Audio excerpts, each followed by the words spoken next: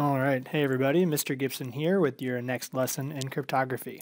Today we're going to be starting down the path on trying to figure out how can we crack messages that were enciphered using a polyalphabetic method. And the first step along the way is going to be recognizing which ciphertexts that we've encountered were actually enciphered using a polyalphabetic method. We're going to have to figure out, should we use these new techniques or can we rely on our old techniques? And if all we have is ciphertext, it can be sometimes hard to tell. So we're going to look at one specific statistical measure that can help us make that decision about which techniques to employ. The technique that we're going to look at today is called the index of coincidence, and it was developed by this person here, William F. Friedman. He was a U.S. Army cryptographer. He ran the Army's research division of the Signal Intelligence Service, so it kind of intercepting enemy signals or messages. They call them signals in the military. And then after that became the chief cryptologist for the NSA. And one thing that was just revealed somewhat recently is that Friedman initiated on the behalf of the NSA a secret agreement with a company called Crypto AG, which was a Swiss cryptography company, where the NSA and then the CIA had a partial ownership of that company. And for many, many years, I believe through the late 90s, they were selling cryptography equipment like cell phones, fax machines, things like that to governments around the world that had these secret backdoors, so basically a secret key that the US government could use to intercept and read those messages. And it was only just declassified that happened.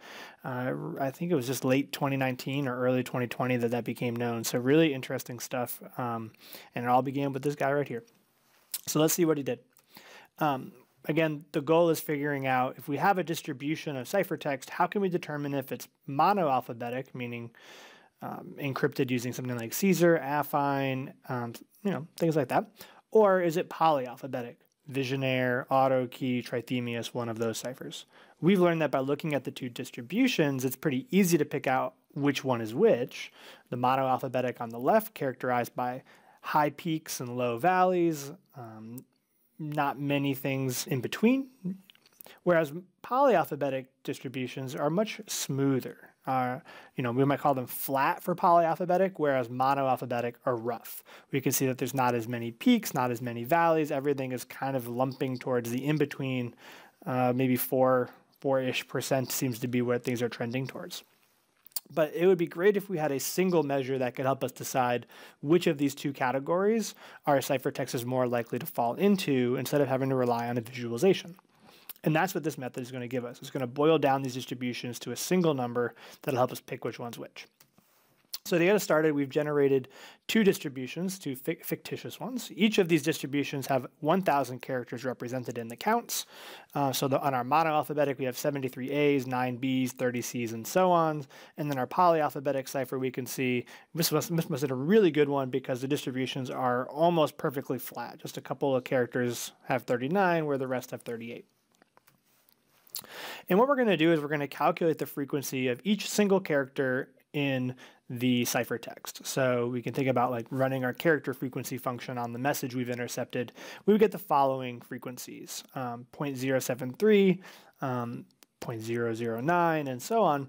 And we're going to use the notation where M sub A means the probability the probability that you reached into that ciphertext, you picked out a single letter and it was an A.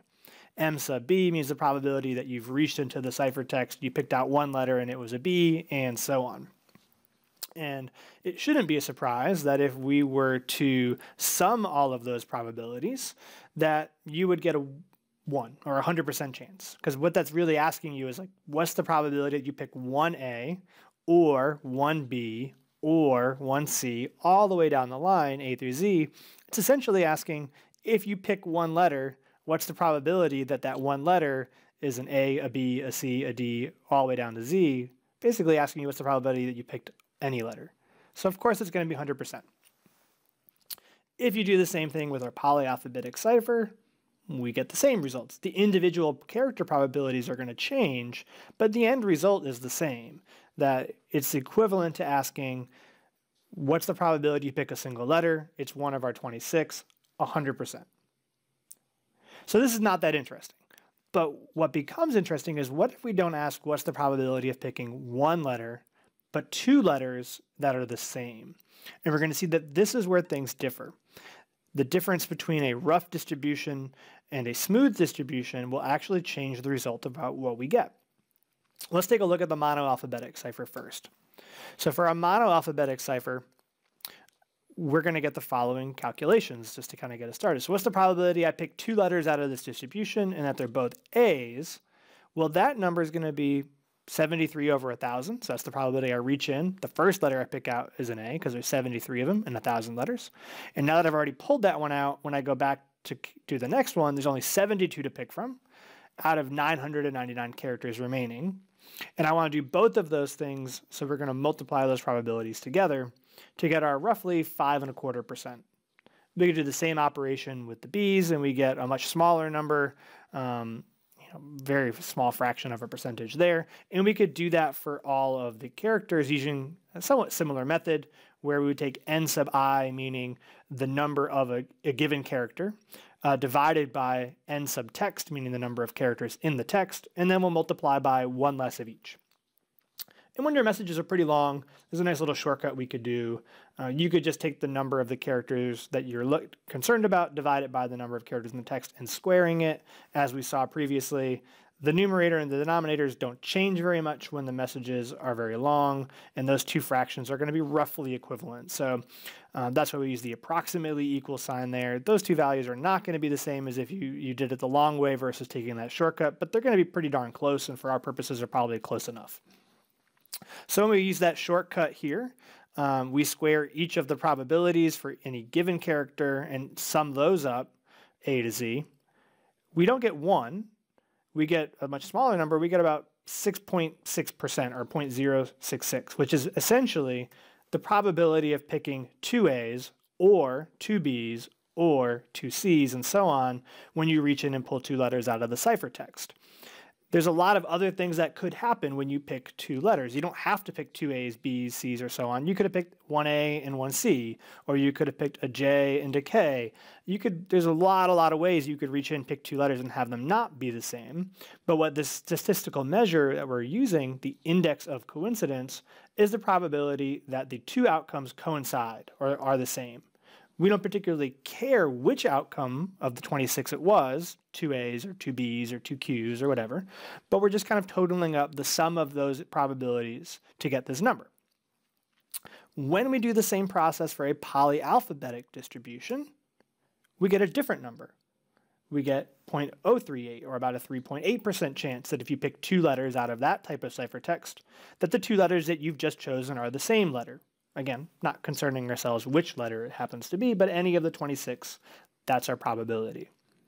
And that might be surprising, or maybe not so intuitive, that a rough versus a smooth distribution would give you this difference in the squared outcomes. So maybe let's think about this using a smaller distribution. Instead of 26 letters with all these numbers, let's just think about flipping a coin for a second. If we have a fair coin, which maybe we could think about as our even or smooth distribution, the probability of a heads coming out is 0.5 or 50%, and the probability of a tails is also 0.5. And if I asked you, what's the probability of flipping the coin 1 time and getting a heads or a tails, you could sum those individual probabilities. So 0.05 plus 0.05 gives us our 1. Well, in our alphabet scenario, we had 26 outcomes, and if I just asked you what's the probability of any 26 happening, you'd say 100%. So that's going back to that original slide. But going back to our coins here, I said, if I asked you, what's the probability that you flip the coin twice and you get the same result, you're going to calculate that slightly differently. I'm asking you, what's the probability of having 2 heads as an outcome or 2 tails as an outcome? So we could calculate the probability of picking 2 heads in a row. That'd be 0.5 times 0.5 to get our 0.025. And then we would add to that the probability of having 2 tails in a row, which you calculate the same way. And if we're concerned about either one of those things happening, we would add those probabilities to get a total of 0.50, or a 50% chance that you get 2 heads or 2 tails when you flip the coin twice. If we look at the same outcome with an unfair coin, I've never seen one of these in the wild, but it's a wonderful thought experiment. We can think about an unfair coin as a rough distribution where different outcomes have different probabilities. In this situation, that probability of heads plus probability of tails is still 1. That has not changed. It has to be one of those two outcomes. But when we do look at what happens if we flip it twice, the probability of 2 heads is no longer a quarter. It's actually 0.49. That's much more likely to occur in the rough distribution, and the probability of 2 tails is much lower. However, the sum of those two things has increased, meaning there's a 58% chance that you're going to get either 2 heads or 2 tails when you flip the coin twice, compared to the 50% chance with the fair coin. Both of these numbers we could think about as the index of coincidence for these distributions. And just like we saw with monoalphabetic, rough, and polyalphabetic, smooth, in our coin scenario, the rough distributions have a higher index of coincidence than a smooth distribution. And we can use that to our advantage. This is a kind of a universal principle for any distribution, that the rough distribution will have a higher index of coincidence than a smooth distribution. And going back to our examples previously, for English language text, a monoalphabetic will always be approximately 0.066 or 0.068 roughly, whereas a really good polyalphabetic will be roughly 0.038 or 0.04-ish. And we can use that here in an example. Here's a ciphertext that we intercepted. And if I don't know if this was done with Affine or Visionaire or any which one of my ciphers that we're familiar with, I can calculate its index of coincidence. And when we do that for this ciphertext, we get an index of coincidence that's roughly 0.042.